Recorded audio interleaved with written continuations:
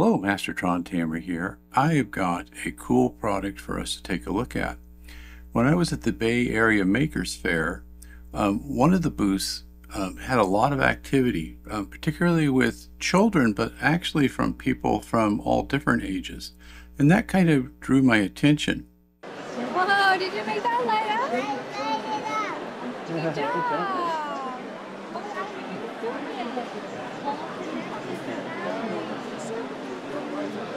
Did he get it? He did. We got it. You want to try level 2 then? You want to try level 2? Try level 2? Do it again? Okay.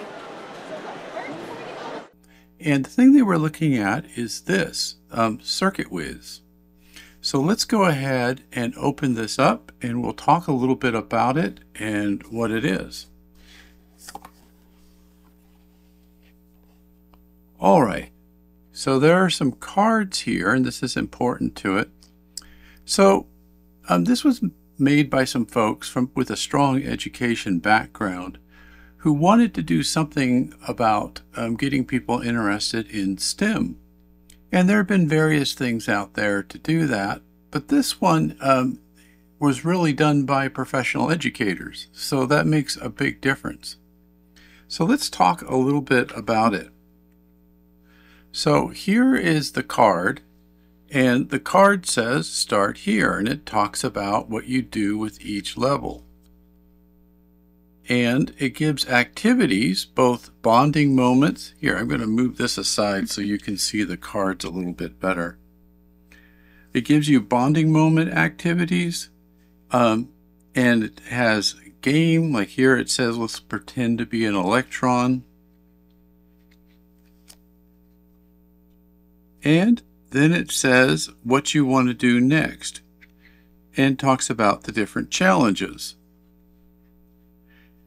So here we finally come to our level 0. It talks about how electricity works and what it is, and gives us this, look at this little code that we could scan if we really were struggling and we wanted to know the solution to the activity. It's right there.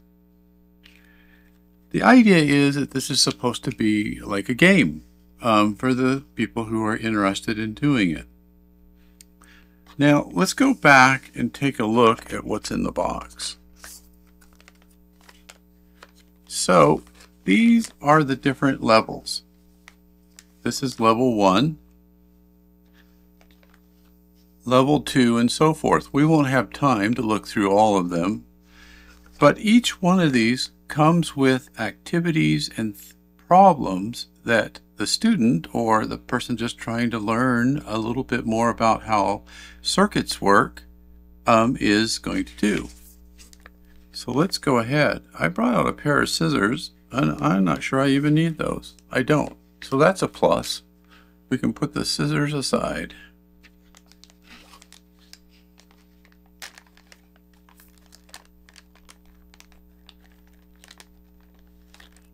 So we have some alligator clips.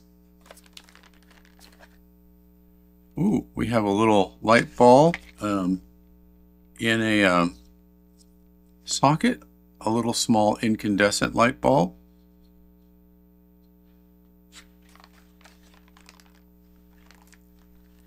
We have a couple of spare light bulbs, and I'm assuming that's in case something goes wrong. And here's the card, and here's the rest of what we need. Now look at this. We have everything we need for this activity, even the batteries, ready to go. Here we have a battery holder, and here's the cards for level 1. So the challenge for this level is, can you make this light bulb light up? And then it says here, what do you need? The light bulb holder, we've got that. Battery holder, here we've got that. Batteries, in plural, because we have 2 of those. And 2 wires, which are alligator clips. So these, it says, for now on will be the basic items because I believe they're going to get reused in other levels. All right, then it says bonding moment. The alligator clips on the wires make it easy to make your circuit. Use the clips to connect different components. And remember to make a complete circuit. So this is supposed to give the person that's working with this some time to think about this and go, oh, okay, so maybe they've never used an alligator clip before in their life. And they go, okay, so this connects things. All right. And they can probably figure out that this is a wire for connecting things. And then the level 1 instructions go on. And it says, where is the electricity being stored? Well, it says in the batteries, obviously. All right. So somehow, and again, going into the challenge they've been given, you need to get the electricity from these batteries into your light bulb and back. We need a complete circuit. Remember the idea of circuits, and that was introduced in this earlier level 0. That's what they're referring back to. And how circuits need to be complete, it talks about, and the pathway for it to get connected. So figure out how to use the items that you've been given to get the electricity flowing. And then again, here's a QR code that a parent or caregiver or teacher could use to see the solution. Now, obviously this is level 1, so we would assume it has the simplest solution. And many of you, because you're subscribed to this channel, you know the solution, but let's go ahead and work through it together.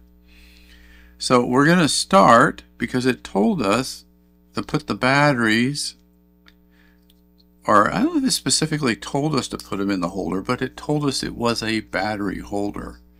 So that's where they go. All right. Then we need to get the light bulb to light up. We were specifically told to use these alligator clips.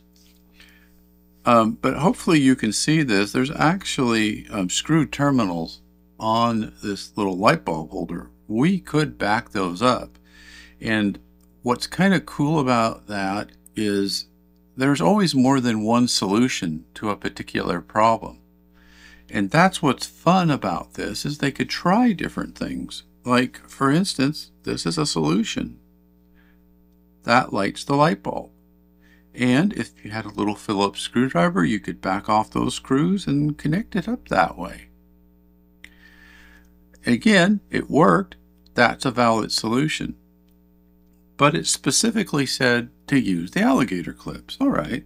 So there's a couple of things that could go wrong with this.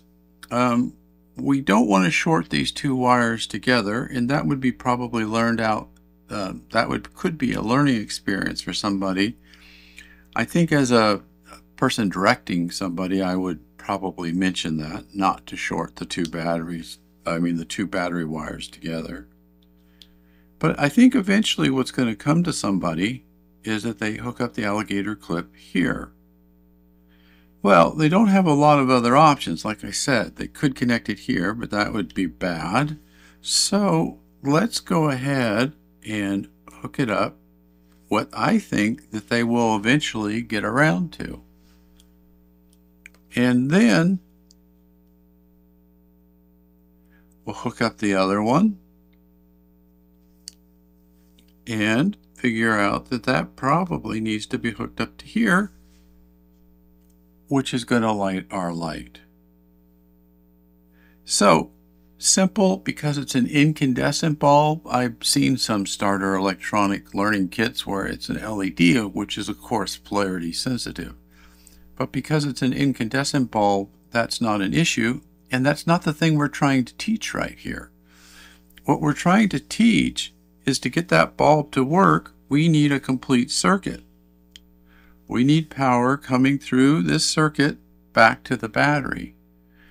And there's no better way of teaching something than doing it and seeing it in action, which is why this is such a great idea, in my opinion. All right. Now that we've figured that out, what we would tell the person that's going through this, and like I said, I envision younger folks, but when I was at the booth, I saw people from, I would say, 4 years old all the way up to adults. Quite a few teenagers were enjoying it because I think the idea of it being a challenge in the levels, and they just found that interesting. So once somebody has been checked off and they've achieved a certain level, they would have achieved level 1. And then the next thing to do would be to move on to level 2. And there's a whole bunch of these in the box. Let's see if it tells us on the box how many in total we have as far as the different levels. Well, let's just go to the last envelope. Level 15. So 15 levels of learning. And let's take a quick peek inside level 2 just so we can see. So again, we have our cards. And they've given us another alligator clip.